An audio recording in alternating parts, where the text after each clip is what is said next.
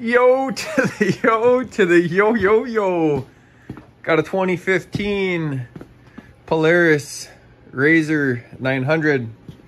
Battery's not charging when it's running.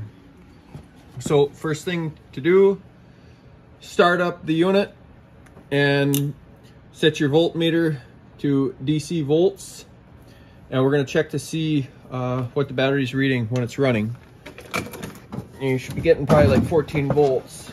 So I popped the stick out and we can start it up here.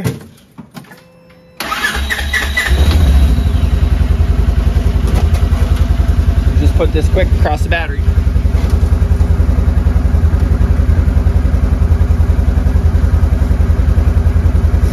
See that?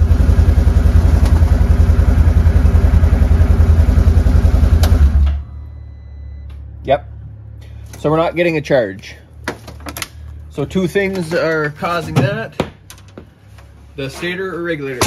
So we are gonna check the regulator.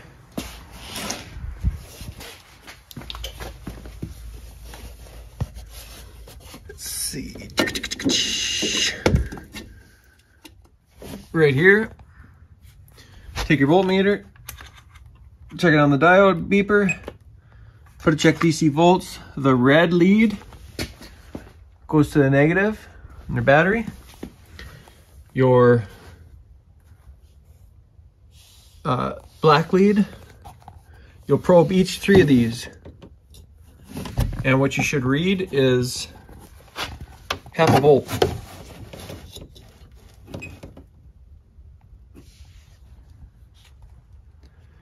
Half a volt on one, half volt on the other, half volt on the other. So we know the regulator is good. So the regulator is good. So for the stator check, there's 1, 2, 3 terminals. You're gonna wanna take your voltmeter, put it to AC volts. Take your two leads and you're gonna probe between 1 and 2, 1 and 3, and 2 and 3 while it's running. And you should have 20 volts, you know, at idle. And then when you're revving it up, you should go anywhere up to 60 or 70 volts. But anywhere in here, if you're getting less than 20 volts, the stator's likely bad. So we'll fire it up quick.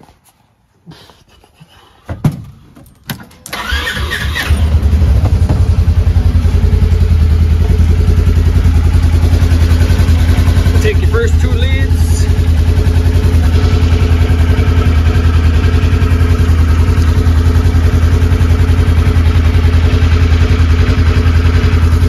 So say this is like between 2 and 3. And you can see right there we're awfully low. Between 1 and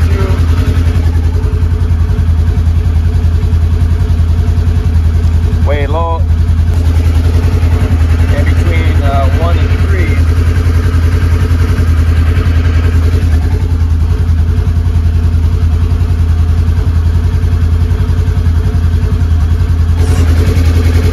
Even less.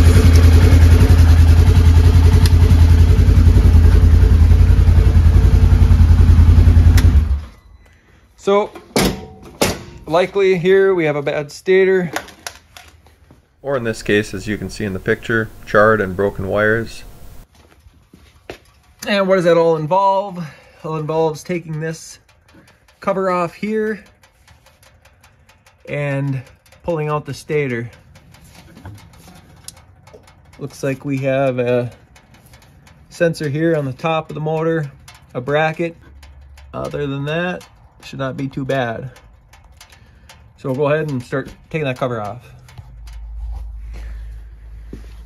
So life is like a box of chocolates. I got this cover pulled off. A couple bolts for that bracket for the shifter, for that sensor. Pull all the bolts out, pulled this thing off. Well, I was surprised to see the wire just come apart like this. So this looks like it's burned. Like it got hot, something. And so I was wondering where's that extra wire? So if you go in between the seats. Take this panel off where your oil checker is, your oil filter is. You'll see down there, there's the stator plug. And if we grab that end of that wire, right here, you'll see what we had. Crispy charred wire.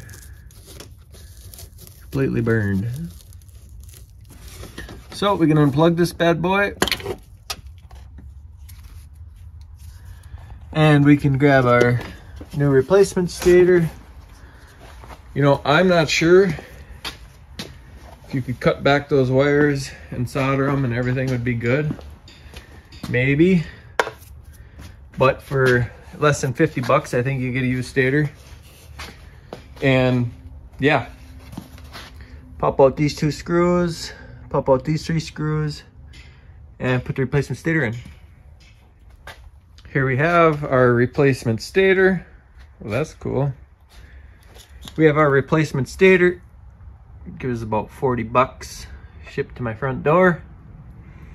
Swap out the old stuff with this used stuff, and we'll check if it works.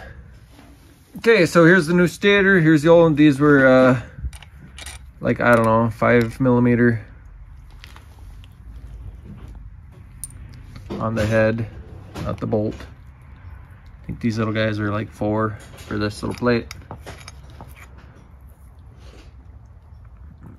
I scraped all the old gasket material off. I could pull that one off and set it there. We could take our replacement. Whoopsies.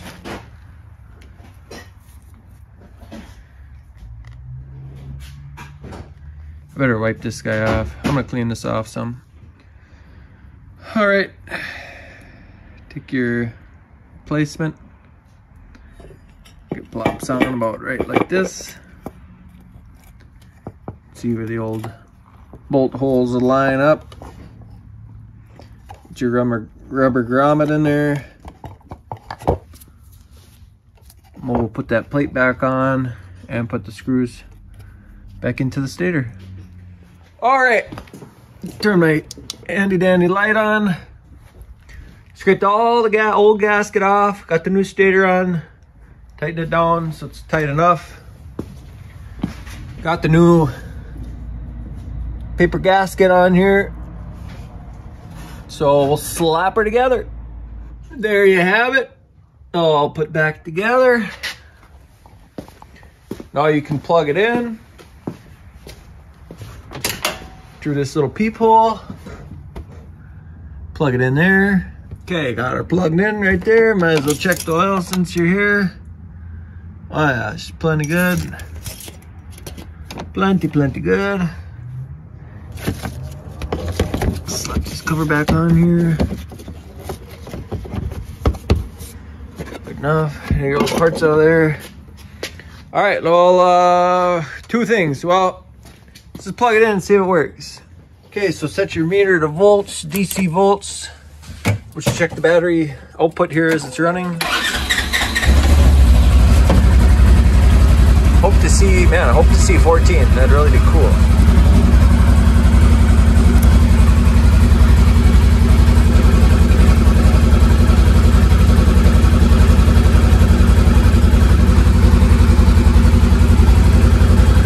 Look at that. Good deal. That's awesome. Woo! Good deal. So that takes care of that. Well, there you have it. Another job done.